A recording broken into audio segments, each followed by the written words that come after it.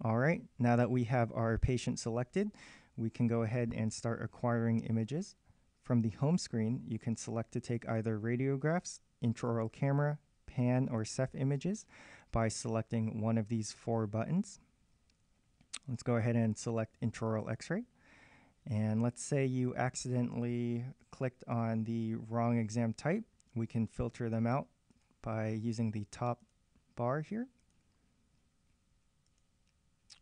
So now let's go ahead and select a bite wing layout.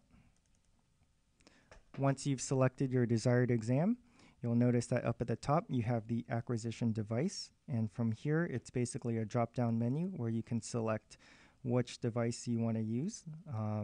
For this purpose, I'm just going to be using demo images.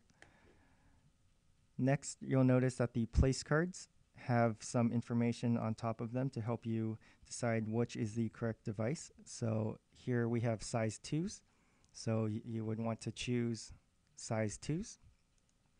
We also have the order number and the teeth number that you should be taking the images on.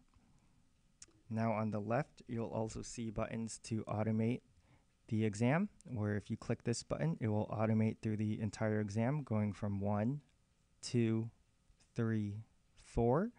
Alternatively, if you just wanted to capture a single image, you can just hit capture. Once you've captured a image and you did not like it, you can hit delete. So let's go ahead and capture one. And let's say we did not like this one.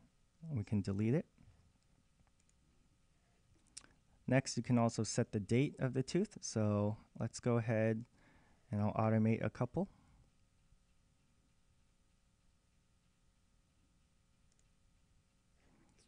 And now let's say we really wanted to take this on the 12th.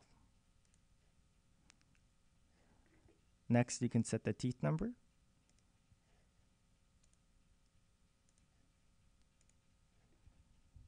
And finally, if you're finished with the exam, you can hit View Exam, and this will allow you to edit the images.